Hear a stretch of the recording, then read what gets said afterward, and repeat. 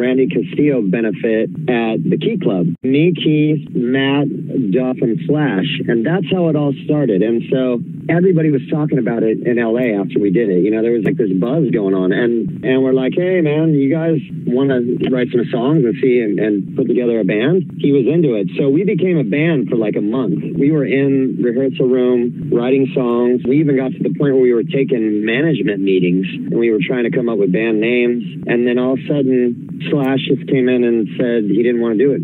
He pulled the plug without even letting anybody know. We thought everything was fine. I didn't like that. I didn't like wasting my time spinning my wheels and somebody kind of leading me on, even though I don't even care who it is, you know, if it was Joe Blow or Slash. It was only after that that Velvet Revolver eventually became something. It was like those three guys just kept on rolling, Matt, Duff, and Slash, and then eventually they formed Velvet Revolver.